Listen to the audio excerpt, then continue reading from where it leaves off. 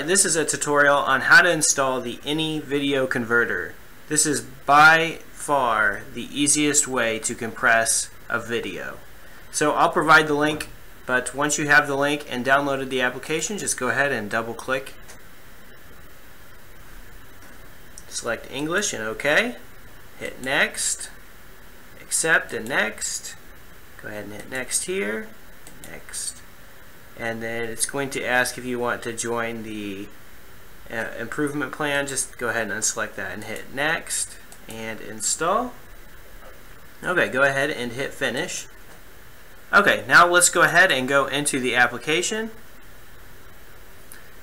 It's going to ask if you want to check for updates automatically. Do not check. And it will say that there's a newer version available. Go ahead and hit Cancel here. We don't want to go ahead and update because this version right here is the exact version that I like to use, and the newer version has some add-ins that we don't want. So we'll make sure that we're on the Apple iPhone MPEG 4. Then we'll go down here to basic settings. We're going to change the video size to 640 by 480. Next we're going to go to video options, and we're going to change the codec here to MPEG 4. We're going to change the video bit rate to 512. The frame rate we're going to change to 8, and we're going to go ahead and leave those the same. Then we are going to change the audio bit rate right here. We'll change it to 64, and the sample rate will change to 22050. Okay, so now we got our settings in there. Those will stay in place. Okay, so this program is very simple to use. All you have to do is find the video files that you want to compress, and you can do multiple at a time here. So I'll just hold down my control key. I will highlight these videos.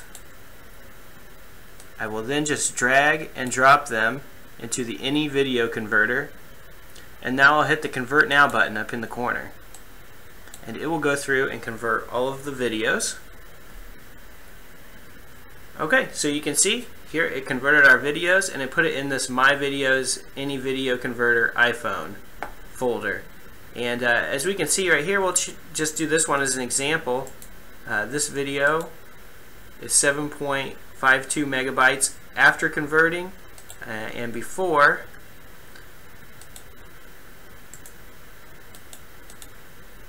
it was 275, so quite a bit of compression there. When you go back to this application here, the AnyVideo Converter, it's going to have this pop up after you do any videos. Just go ahead and hit X and you can close out. You'll now just share out these videos in this AnyVideo Converter iPhone folder, and those are the compressed videos.